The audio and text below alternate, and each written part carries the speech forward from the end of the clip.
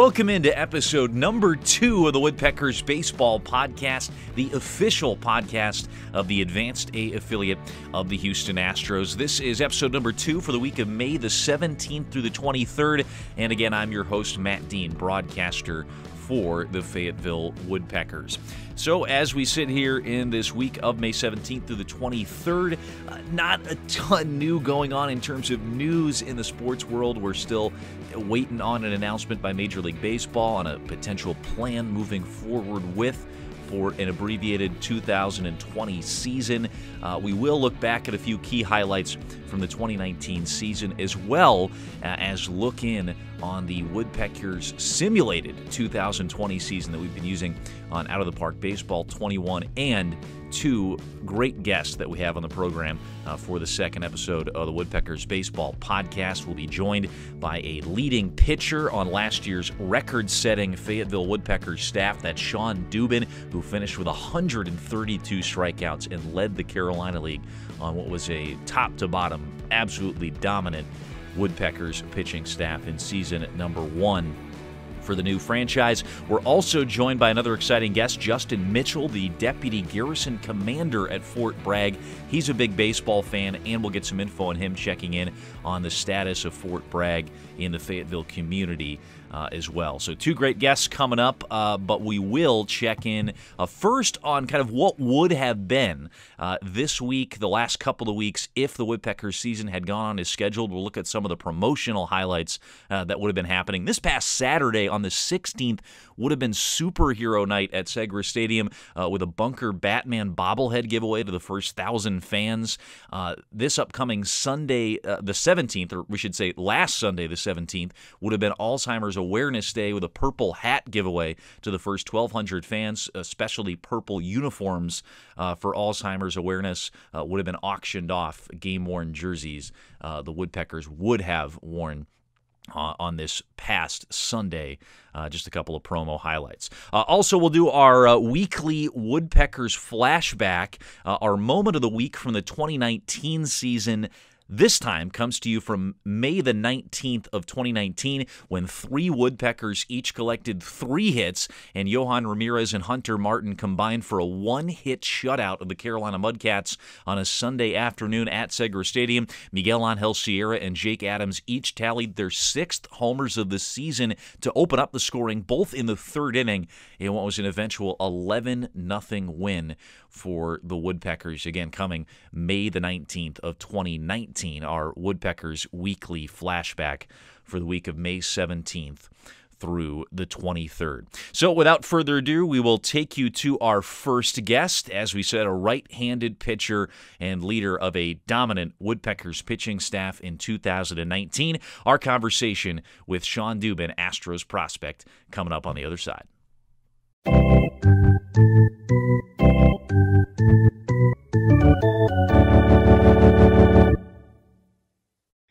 All right, and excited to welcome our next guest. He is a right-handed pitcher for the Fayetteville Woodpeckers last season. Shawn Dubin, after 3 games with the Quad City River Bandits, got called up to Fayetteville, where he finished the season pitching in 22 games in the club's inaugural season. Led the Carolina League with 132 strikeouts despite pitching in fewer than 100 innings. He had a 3.92 ERA. Also 4th in the Astros minor league organization with his 151 total strikeouts on the season. So, Shawn, thanks for being here and taking some time to be with us on the Fayetteville Woodpeckers podcast. Yeah, man, absolutely. Thank you for having me. So just to get us started, tell us a little about kind of what you've been doing, where you hold up right now during the pandemic, and how have you been able to kind of stay sharp, stay in shape, get some work in during this isolation period? Well, first off, I'm back in New York, Southwest New York. The weather's not really too hot. It's sunny here, but it's like 50 degrees, you know. But, you know, as far as what I've been doing, you know, just playing video games, you know, getting some of that in. And then I actually went down to Lexington, Kentucky to get some workouts in and some throwing program stuff done. So, you know, just been trying to stay on top of everything. It's tough up here in the cold weather, but, you know, just doing the best. and I want to get into a little bit about your collegiate career in a little bit, but you pitched for one of your seasons kind of near Lexington when you went to Georgetown College. Do you still have some connections down there with some guys that brought you down there? Yeah, that's part of it.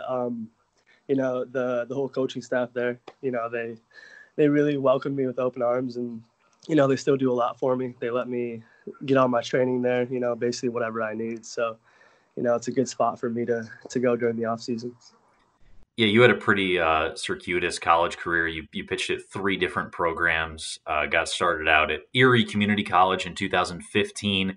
We'll start there. When you were kind of coming out of high school, you're up north. It's not a spot where you traditionally think of baseball players coming from. Did you have a lot of other offers somewhere? Did you go into Erie Community College, hoping that it would help you springboard into a D1 offer of some kind? Yeah, I knew at that point, that was probably my only shot if I wanted to pursue baseball, because, that fall I had gone to an open tryout that one of my friends, he was on the team, and he asked me if I wanted to come, to show off my stuff to the coach. And, I only had a semester to do it, the spring semester, but, I kind of just took it with like a chip on the shoulder. I knew that if I didn't do that, my mom wouldn't let me, she wouldn't let me keep chasing the baseball dream. She'd want me to get my bachelor's degree somewhere. So, that was kind of the mindset there. Yeah, so open tryout ended up working out for you. You landed a spot with Buffalo, which I imagine probably the closest Division I program to your hometown. You're in Allegheny. Spent a couple of seasons there. You left Buffalo largely because they disbanded the baseball program after your second season there. So what's that like? I mean, being at a program where, it's close to your hometown. It kind of felt like a spot you probably wanted to be in, being in Division I, being relatively close to home. And then when did you kind of start to hear that they were going to be getting rid of baseball, and what was your reaction to that? Yeah, it was pretty cool. I could have went to St. Bonaventure, which is the local college here, but, I kind of want to get out and explore a little bit. And I loved Buffalo from when I was at ECC. So, the experience there was great, but we actually found out after a road series at Kent State.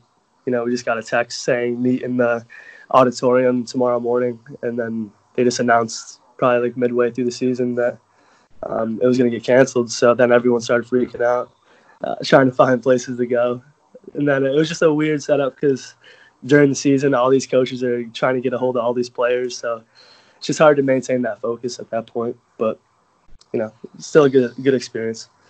When that news comes down, I mean, what's the process? Do you start trying to make some calls or send some texts? Do people start reaching out to you, coaches from other programs? And then how does a guy from New York get connected to Georgetown, Kentucky? And how'd you end up there? Well, one of the old volunteer assistants at Buffalo happened to he got a job down there. His name was Randy Geit, and he really helped me out. My grades weren't too hot going into my senior year, but he really, like I said, they welcomed me with open arms, and he pulled some strings for me. Really cool. And what was appealing about the program too? Obviously, you had the connection there. You still go back to get some work in there, so you obviously have some ties and were impressed with what they were doing. What stood out to you about going to the NAIA and with Georgetown in particular? Honestly, just the level of play there. You get a lot of D1 kickbacks. There's a lot of good talent there that kind of gets unseen. So I feel like, it's a good feeling. A guy like me coming from the NAIA, just try to get a little bit more spotlight on that. We talked about how, you're from New York, so you maybe had to do a little bit more to get attention in that regard. You ended up spending your last college season in NAIA, which, you just said is not as well known for scouting the talent. And then you yourself, you maybe aren't the prototypical embodiment of a pitcher. You got some height, you're 6'1", but you're a little bit smaller than I think what a lot of people would think of for a pitcher. So do you feel like that's kind of always been a battle for you to kind of, you have to work a little extra harder or do a little bit more to be noticed? Yeah, absolutely. It gets to that point, just let the natural abilities take over. But, obviously you try to work a little harder. You see all these guys, they're a little bit bigger, but, I just look at it as a little bit of motivation. So, hopefully we'll get there soon. And then as you've gone pro, obviously the Astros are really good at scouting unseen talent, maybe sometimes getting the most out of the talent of a lot of guys. So what have you learned about, your physical skills and your skill set that makes you stand out and unique? What have you learned from them about that? Man, I don't even know where to start with that. Just everything in general, strength wise, a lot of stuff I didn't know that was possible. Like stuff just as simple as my eating habits. I think that was the biggest switch for me, was just trying to force myself to start eating more, and trying to get as many calories as you can. But they do a great job at providing you with the information that we need. They really just make it a lot easier for the players. And then as far as the pitching side, I think from where I was at the end of college, where I'm at now is just light years better. And, hopefully we can just keep advancing. And one of the exciting things about you is your strikeout totals have kind of steadily increased every year. You were striking out like 8 per 9 in your last year at Buffalo. You had a monster season, 12 Ks per 9 and at Georgetown. And then it went up even more than that a little bit last year when you led the league in strikeouts with Fayetteville.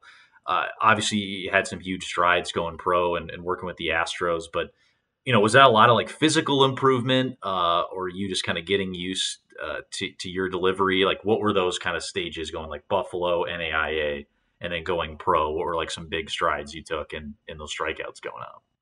Yeah, I think just fine-tuning the mechanics, getting a feel for all my pitches, release points, all that. And then as far as, I was kind of a late grower. I kind of made a little bit of a jump weight-wise. And, I see it as like an improvement and, hopefully get up to like 180 by the end of the season. Great. One thing I wanted to ask you too, for fans out there that, in Fayetteville, for example, it's minor league baseball's back after a 12-year plus hiatus. People aren't as familiar with minor league baseball and maybe the levels. I think one thing that maybe goes unnoticed by fans is like how close advanced A ball is to the big leagues. Do you feel that when you're pitching for Fayetteville, you're trying to stay in the moment obviously and just work to get better every day, but does it always feel like a few cards can fall, there's an injury or there's an opportunity to move up? Does it feel like right now in your career you are, at the doorstep of getting to the big leagues? Yeah, I think so. Obviously there's always room for improvement, but I think everything is starting to come together, especially after the season last year. Everything just kind of clicked for me. And, I'm really excited to see where it goes. It's unfortunate that we couldn't see how the season played out, but, hopefully we can soon. Yeah, one of the things, like I was just watching one of your starts from last season, a couple innings, getting ready for this. And the one game I happened to click on, it was against the Winston-Salem Dash. And so, like, you were facing Nick Madrigal. You got him to ground out. And so, like, I mean, there's guys like that where, if there was baseball being played right now, if they hopefully get the major league season starting soon, like, we could see Nick Madrigal in the big leagues pretty feasibly this year. Guys like that, as you move up, how cool is that to get to see guys where it's like, wow, this guy's really good chance of getting to the big leagues at this point. It's pretty awesome. It's surreal at the same time, especially coming from this background. It's, you just got to cherish every moment. All right. One of the things too, I wanted to check in with you about, I was looking back through some of your old profile shots, your bios in college. You've kind of always, at Buffalo, you still had the beard going on. You had it going pretty good last year in your Fayetteville headshot. Like, how long has that been a staple of your look? You also had a pretty elite mullet too, I saw at Buffalo. Any plans to bring that back as a trademark? It's possible, especially with the beard getting a little thicker and longer as the years go on. I feel like, maybe a mid-season turnaround, might need to shave the mullet in. Everybody kind of has like a quarantine beard right now, but this is basically just you maintaining what you've been doing for the last like 4+ years, basically, right? Exactly. Yeah. I try to do a little upkeep on it every now and then, but just kind of let it go. One of the things I saw in your Buffalo bio too is you had a couple of your favorite athletes listed. One, you're a snowboarder, so you're a big fan of Shaun White. I think one of my like favorite live sporting events I watched is when he got the perfect score in the half pipe or whatever. That's awesome. How did you get into snowboarding, and what do you like about Shaun White? Just being, like I said, from Southwest New York, there's a big ski resort called Holiday Valley, and it's like 2 towns over, like a 20-minute drive. And, a lot of people flock to that area from all around. And just growing up next to it, I used to go every winter. In school we had certain like extracurricular activities that we could just go up. So, just growing up around it, it just really kind of molded me. And like I said, Shaun White at the time, he was so fun to watch. And I'm sure any other snowboarder would say that they were his favorite. And then on the baseball side, you listed your favorite pitchers. He was on the Tigers last year, got traded to Atlanta Braves, Shane Green. That's like kind of an obscure pick. Like that's a good back-end bullpen guy, but what do you admire or like about Shane Green? Kind of grew up a little bit of a Yankees fan, just watched their games. They were always on. And when he played for the Yankees, I just used to always think, I just picked out certain qualities of him and just found similarities. And, I used to always compare my game to him. And, I'm sure nowadays if I could update it, I would choose someone else. But, for a long time there, I kind of try to embody his game. You were really hit your stride and figured something out, especially late in the season. You finished the year in an 18-inning scoreless streak. You had a great start in a winner-take-all Game 5 in the semifinal series, 6 innings, a 1-run ball on the road against Down East. What clicked for you at that moment in the season? And then how much fun was it for you to kind of have your best individual success when it mattered most for the team, chasing down the playoff spot and then in that big playoff series? Yeah, I think just having a pitching coach like Thomas Whitsett, he was working with me all year, and we were trying out different things because, just something didn't feel natural throughout the season. And finally we found that one thing that clicked and, just kind of took it and ran with it. And, he was super supportive and, encouraging about it. So, and then to hit that stride late in the season like that was, that was something pretty crazy. Something I enjoyed a lot too. It was fun when we were winning. Just the vibes in the clubhouse were at all-time high. Okay, last thing I got for you. During, this period where you should be pitching, should be playing right now, but, we're waiting for that time for baseball to come back when it's safe. How are you, scratching your competitive edge? Like, what are you doing to kind of get some competition in? Are you playing video games? Are you getting really into that? Like, what are you doing to compete like you're used to doing this time of year? Video games, try to put a limit on it. It's tough. But just in my bullpens, my throwing programs, I just try to visualize, different situations, try to put myself into, tough situations. And I think that helps a lot. Our mental skills program really does an excellent job of, trying to get us to, imagine things and put ourselves in a certain situation. So I think they just really make it easy for us in all aspects. All right, very cool. Again, I want to thank our guest, right-handed pitcher for the Woodpeckers last season, Shawn Dubin. Shawn, stay safe, stay well. We hope to see you back on the field, wherever that is, and hopefully sometime soon in 2020. Yeah, absolutely. Thank you again for having me.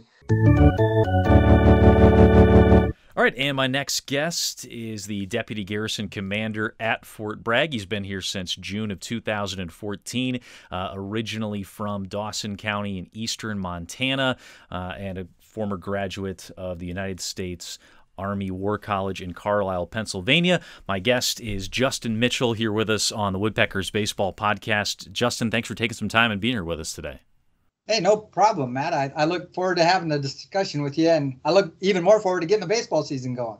Absolutely. The first thing that you were just touching on before we started here, just for our listeners who aren't as familiar with the structure at Fort Bragg, tell us a little bit about your role and an overview kind of your role as it relates to Fort Bragg. So the Deputy Garrison Commander at an Army installation is like a city manager in any normal municipality, and so Fort Bragg is actually the largest U.S. military installation in the whole world based on population. And so we have about 54,000 soldiers here and about 200,000 family members for a supported population, which makes us, with the retirees, the fifth largest city in North Carolina. And so it's a pretty massive installation with the Joint Special Operations Command, United States Special Operations Command, some Air Force Special Operators, ForceCom, which is a 4-star commander, and then the senior commander of Fort Bragg is a 3-star general named Eric Carrilla, who I take direction from basically every single day. But But so I'm like the city manager of a city, but it's all military and family members. And right now, things obviously different than what we'd expected they would be right now, pretty much everywhere, and including in your role. I would have to imagine it's a little bit different on base in just that in the civilian side, we're hearing about North Carolina getting ready to move forward into phase 2. Okay, what does that mean? How is that going to change? I'd imagine there's a lot more contingencies in place. You maybe didn't expect this pandemic to break out at this time, but how are things different on base? And kind of obviously the reaction, I would imagine, is pretty different versus how it would be on the civilian side as things have kind of changed and there's a lot of uncertainty right now. Yeah, I think that there's some differences, but I think there's a lot of similarities too. I stay in contact with the North Carolina Military Affairs Committee, and in fact, last week we were actually on the phone with Governor Cooper to talk about when, and what he's looking for phase 2, and we're trying to follow along with phase 1 in terms of what we're opening. So very similar, our barbershops are closed, our swimming pools are closed, our gyms are closed, and things like that. We are still providing childcare and things like that because Fort Bragg can't close. We are the nation's contingency force, and so we have the immediate response force. If we get a call, there's people from Fort Bragg that within 2 hours are on their way, but within 18 hours, we need to have a brigade-sized element, about 5,000 folks on planes ready to do a joint forced entry, and so go to a place maybe that we're not welcome, take over something like an airstrip, and then get ready for follow-on forces after that. And so we don't close. And so there's people training all the time. There's people deploying and redeploying. We had a very large contingent go to Iraq on New Year's Eve while you all were at a party. We called our soldiers back, put them on planes, and they were in Iraq. And now we're starting to receive them back. And so when soldiers come back from deployment or frankly from anywhere that's a hot spot or anywhere outside of the United States, we put them in quarantine for 14 days before we allow them back into the general population. So, there's a lot of things that are different, but there's a lot of things that are the same. And right now people are kind of wondering, what the expectations are for when things are going to return to normal. It obviously isn't just going to turn on a dime and go back to how it was beforehand, but what's kind of the feeling or the expectations for when things are going to kind of slowly ease back to a more normal day-to-day operation moving forward here these next few months? Oh, that's a great question. The great thing about being around the Department of Defense is we have a lot of researchers, a lot of ORSAs, and people that do a lot of analytics. And so it's going to be a database decision. And as we track positives for COVID on Fort Bragg, we just shy of 100 of them. But as like the normal population, 72 of them have already recovered. And so throughout the process, but we're doing a lot of analytics. And when the number of positives flatline and when we believe that we have a steady state, that's when we'll start to, as my boss calls it, pull levers to relax the standards. I know people are getting stir crazy. A lot of people are getting ready to move out, and we've already relaxed a little bit in terms of local travel but we still have restrictions like gatherings and facial coverings, hand washing, and we call it physical distancing because we need to be social animals, but we do actually consistently enforce the physical distancing. Yeah, definitely a good way to put it. And we're not going to spend the whole time talking about everything that's going on at this time of year. It is good to have an update kind of about what's going on in Fort Bragg as it relates to the Fayetteville community for sure. We mentioned it too. You yourself are originally from Montana. You've kind of gotten to globetrot a little bit, go all around the country kind of in your current role. What made you kind of want to go into the service initially? And then one particular experience looking into your background I thought was interesting. You got to serve as the garrison commander in Germany for several years before you eventually led your way to Fayetteville. So what was that experience like going over to Germany as well too? Well, I tell you, as a a country kid that grew up in Montana, and it's much like Wisconsin, as you might know. And the cool thing was getting the opportunity to see the world and get paid to do it. Both my children were born in Japan at Yokota Air Base, and then we got to move to Germany, and just being a young couple that kind of got to see the world and have opportunities to travel and work in different cultures and see different dynamics of cultures. And it all boils down to we're all human beings, and we're all trying to do the best we can in our situations. And for those of us that are parents, we're all trying to be the best parents that we can be set our kids up to have a better future than we did. And so Germany was very good. There's a couple funny stories. The first neat story was, one day driving to work in Japan and looking at Mount Fuji and kind of in my head rolling, how in the world did this Montana country kid get here, looking at Mount Fuji and getting to climb Mount Fuji. And then, one of the bucket list things that I had as a young person, besides playing professional baseball, which I'm not talented like the people I get to be around when I'm around the Woodpeckers, but the skiing in the Swiss Alps was always something that I had on my bucket list. And so one day, my wife and I went to Ischgl in Austria, and we skied up over the top of the mountain, and we went and had lunch, and we saw that at the restaurant you could pay in shillings or francs. This was a few days ago before the euro. And I went, well, that's kind of strange. Why would they say that you could pay in shillings? And they said, well, because you're in Switzerland now, because we skied over the mountain into Switzerland. And so I had to kind of write home about that because, I guess being around the military and getting to travel, I learned a lot more about geography than I studied or paid attention to when I was in school. But yeah, some pretty neat experiences getting to travel and see the world.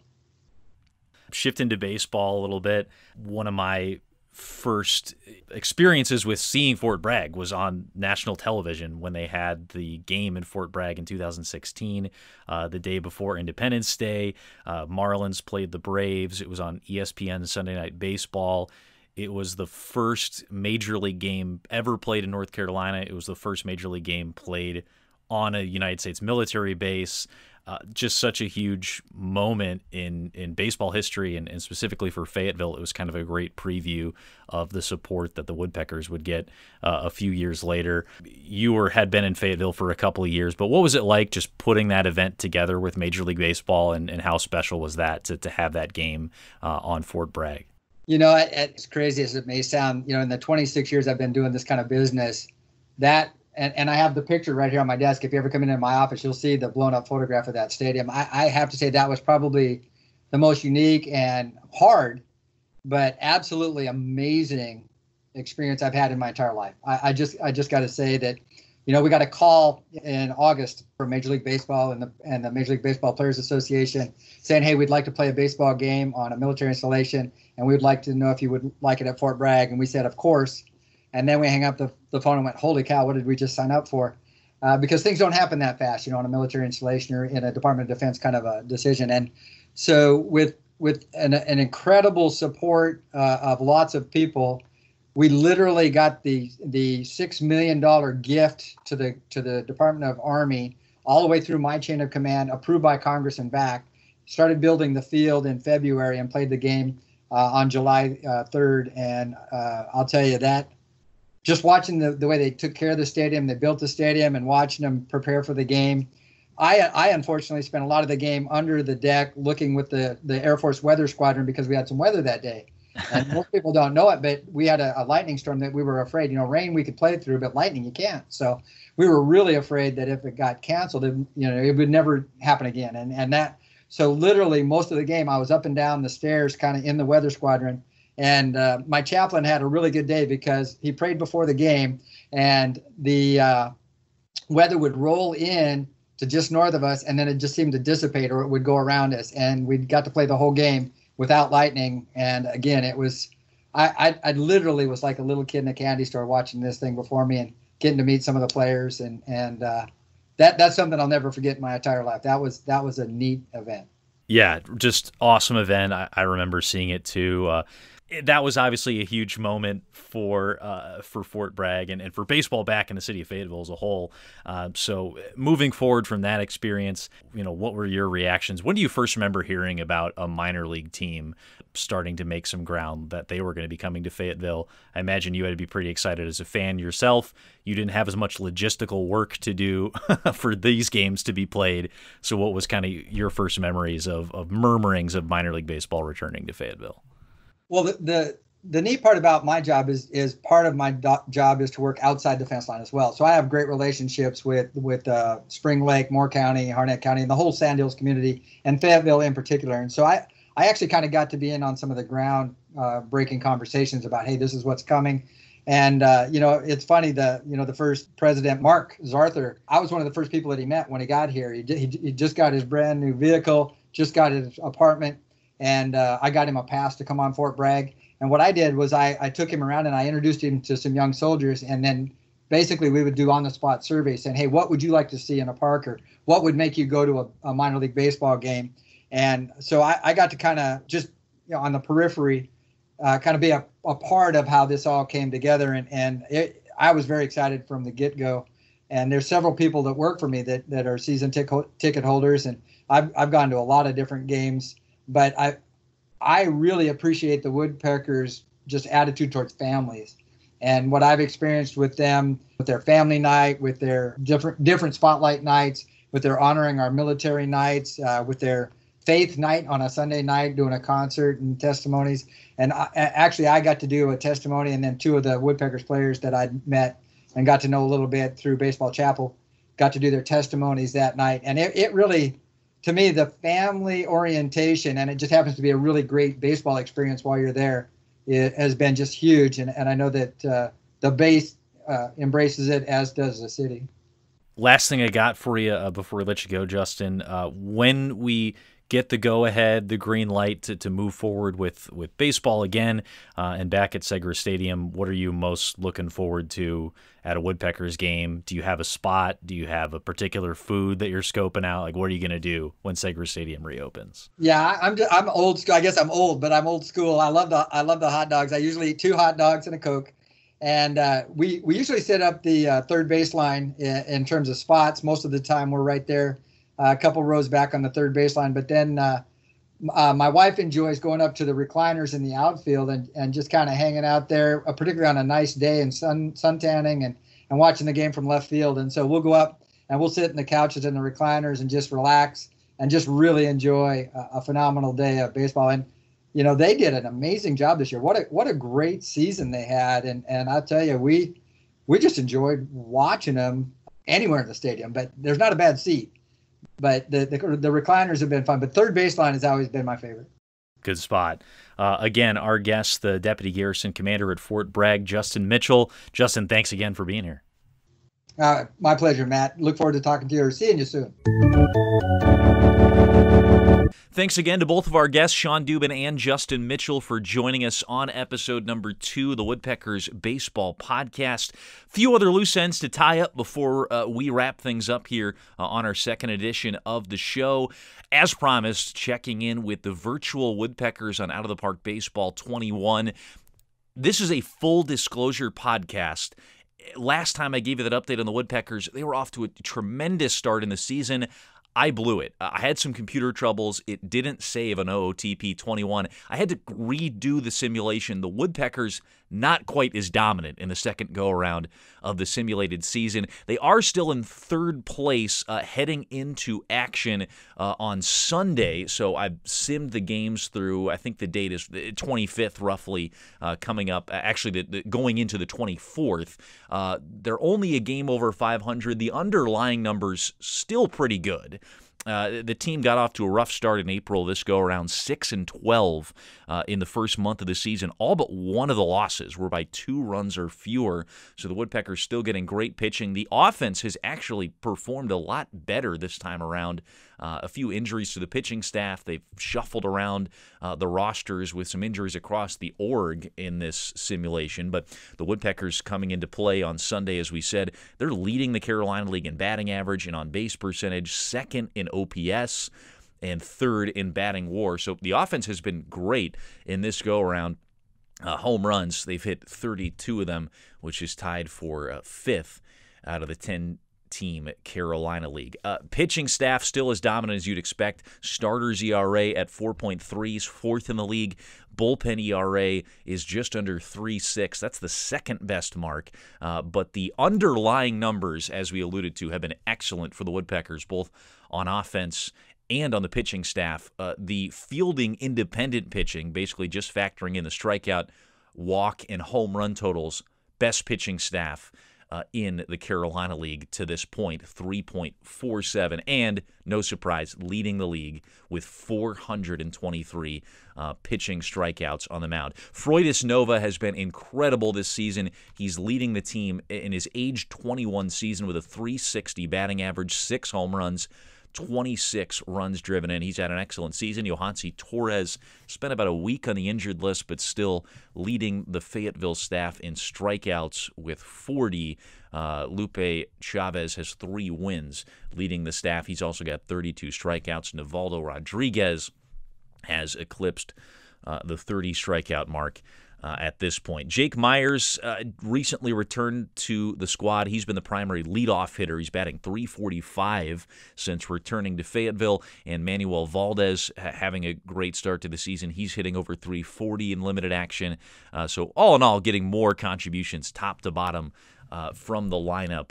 I think on social media, if you follow me at Matt Dean Guy, I'll post some screenshots of the team if you're interested. But that is our OOTP update on the Woodpeckers. They're playing some of their best baseball in OOTP of the season right now, having won 5 of their last 6 games, heading into action on the road in Frederick Sunday, May the 24th. A few things to update you on the real world. The Woodpeckers are doing curbside pickup for the online Birds Nets merchandise store. So if you're some of our fans tuning in from around the Fayetteville area, curbside pickup available every Tuesday from 2 to 6 p.m. So if you do want to give yourself an errand to get out of the house, pick up those merchandise orders yourself. Of course, always available for delivery on the FayettevilleWoodpeckers.com as well, too. On social media, stay updated with the Woodpeckers at WoodpeckersNC, Facebook and Instagram. There are going to be face coverings branded Woodpeckers gear coming to the team store pretty soon. That should be happening over the next couple of weeks. So something new to keep an eye out for as well to help you during this period of social distancing. That's about all we have for episode number 2 of the Woodpeckers Baseball Podcast. We'll be back next week. Again, we already know our player guest is going to be a former Woodpeckers catcher from last season, Scott Manea. So we're excited to sit down and chat with him over a call and bring that to you next week. So Scott Manea joining us next week on the Woodpeckers Baseball Podcast. We've got some other great guests in the works. Nothing set in stone quite just yet, but we're going to have a big name guest or two coming up these next couple of weeks, so stay tuned for that as well. We are available now to subscribe on Spotify. We're still working on getting this podcast up on Apple Podcasts. Might actually be available by the time this actually gets published, but we should be an Apple Podcast pretty soon. Again, just search for Woodpeckers Baseball Podcast. We are on Spotify. We are on Google Podcasts and a few other platforms as well, too. But Apple Podcasts is really the last hurdle that we're trying to overcome and have it available there. So appreciate you listening. Give us a rating. Give us a review. Let us know what you want to hear on the podcast. And we'll try to make that happen as well, too. We appreciate your time, even if you're looking for things to do this time of year. So, again, I'm Matt Dean, the broadcaster for the Fayetteville Woodpeckers. This has been episode number 2 of the Woodpeckers Baseball Podcast.